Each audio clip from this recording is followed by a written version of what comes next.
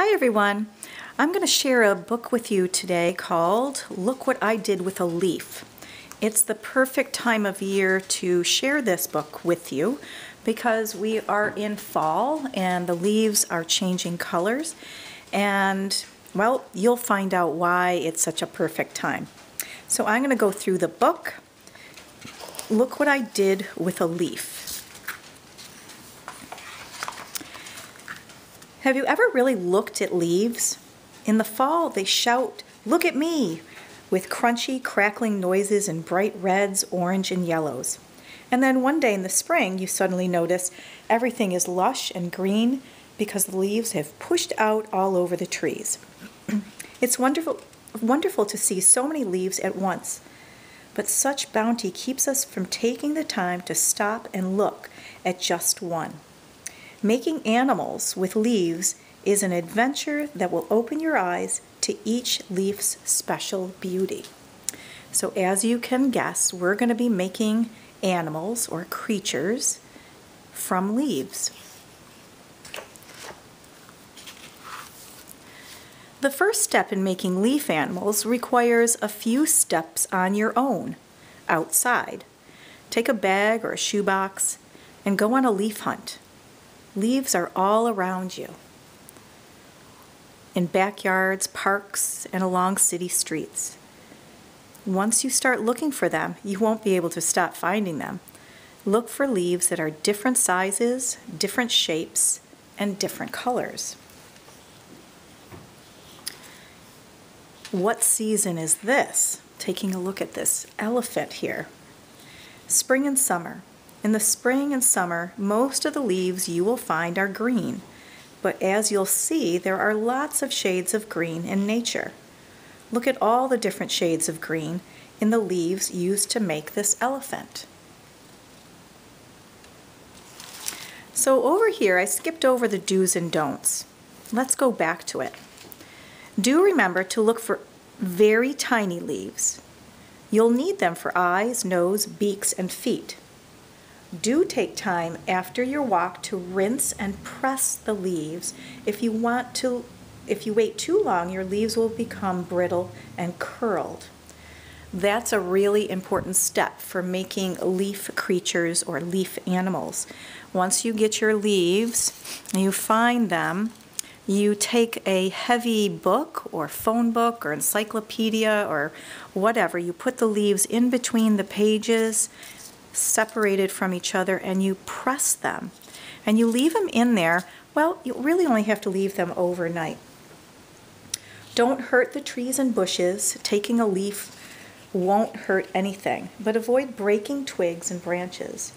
Don't take leaves off trees that are on private property without getting permission, but do have fun with your collecting. In autumn, if it is autumn, you will have a rainbow of leaf colors from which to pick and choose. Although evergreen trees stay green all year round, the leaves of deciduous trees put on quite a flashy show before they fall to the ground. Training your artist's eye. By combining nature's bounty of color in new and creative combinations, you can bring your animals vividly to life. Contrast. Contrast is an important technique to use. Do you see how the owl's eyes, bright yellow eyes, stand out against the deep green of his body? Yellow and green are contrasting colors because they are so different from each other. Find strong contrasting colors and you will see how nature gives us the same reds and browns in leaves as it does in animals' fur and birds' feathers. Artist note. Have you thought about where you're going to sit when you work on your leaf animals? It may not seem important, but it is. All artists like to have a space in which they can create. Here are some things that will help you be a better leaf artist. A large, flat surface to work on and a comfortable seat. A place where you can leave your unfinished art safe from things like breezes and babies. and sometimes it's just nice to have some peace and quiet. Shape and size. As you collect your leaves, you'll notice that they come in all different shapes and sizes as well as different colors. So take a look here from the different shapes and the different trees that they come from. They come round, oval, long, heart-shaped, and star-shaped. There are even lobed leaves that look like they were cut with scissors. When you see these different leaves, think about how you can use them when you assemble your leaf animal.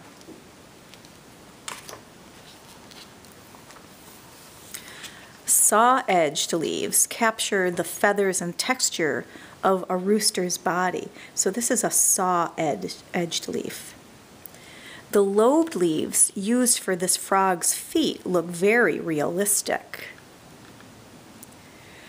Long, narrow leaves work well for this fox's legs.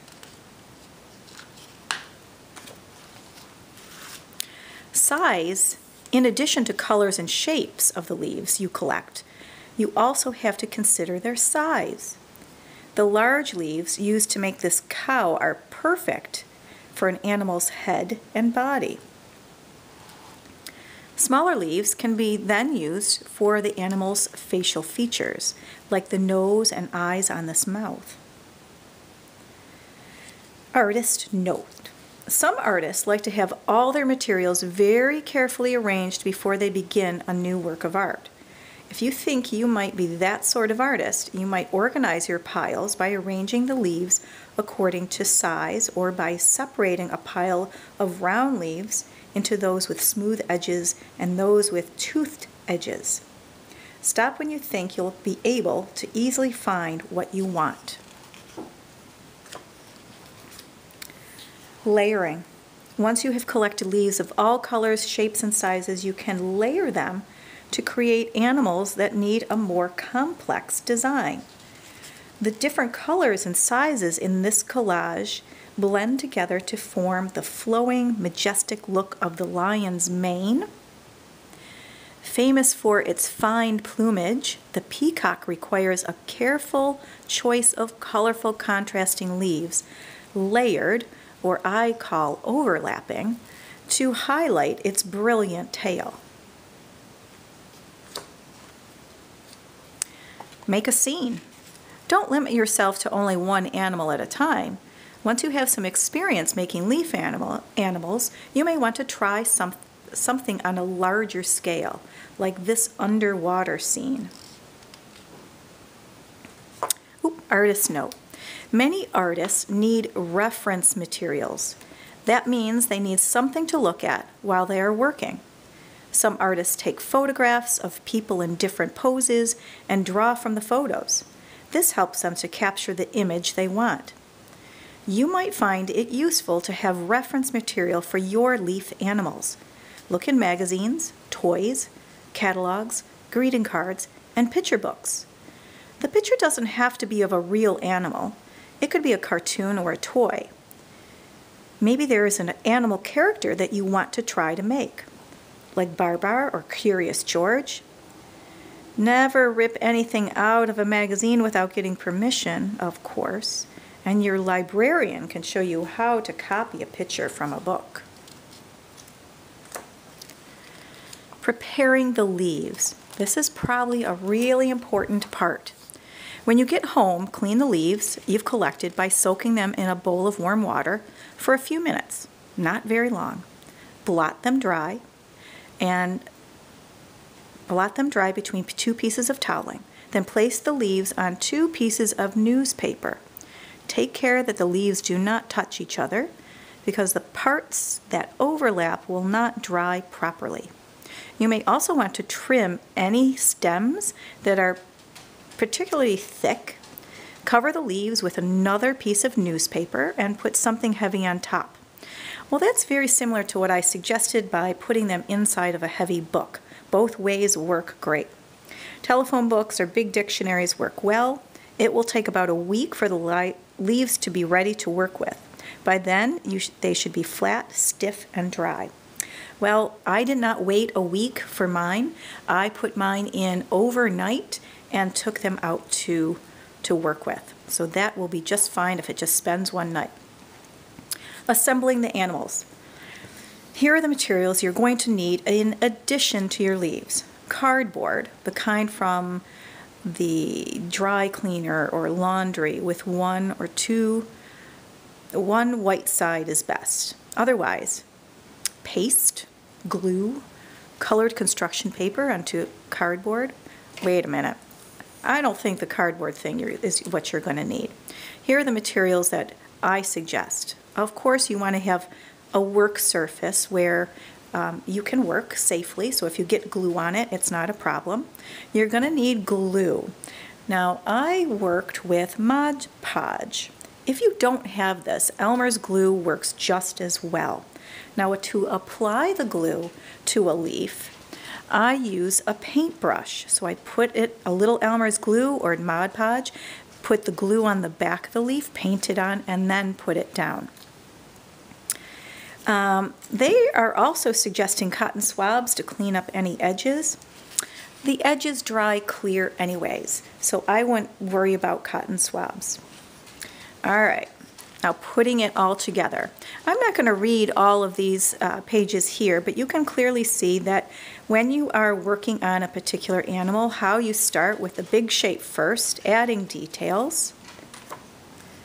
And this is talking about the leaf life cycle. And these are some of the field guides for the different types of leaves that you'll come across. Now, I took a walk through Durand Eastman Park when I was working on mine. And in another video, I'm going to show you how I went about creating my bird. Now, my bird isn't completely done. I have to go back out later today and find some leaves that will work for bird legs. So maybe something small, I don't know, like this. And see, that one has a tear in it, so I have to find a different one. But hopefully you get the idea. I want you to have fun. Enjoy this. I had a good time. I'm going to make more leaf animals myself. And when you are through, if you are a remote learner, all you have to do is take a picture of your finished work and send it to me. If you are a hybrid learner, I would like you to bring in your actual leaf animal into school so I can hang it up and display these awesome creations. I hope you have a good time, and if you have a chance, check out the book, Look What I Did with a Leaf. Lots of good ideas in here.